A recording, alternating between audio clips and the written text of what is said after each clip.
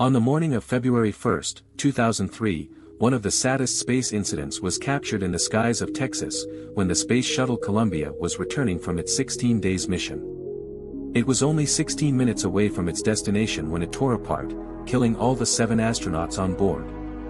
Investigations say that the reason behind the disaster was a hole in the left wing of the orbiter, created during its launch when a piece of the insulation foam broke from its external propellant and struck the orbiter's left wing, damaging its thermal protection system tiles.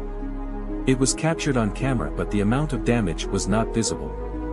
And, on the day when the shuttle re-entered the atmosphere, after a short time the hot atmospheric gases penetrated through the damaged heat shield, and destroyed the internal wing structure, which led to the destruction of the shuttle, as it became unstable.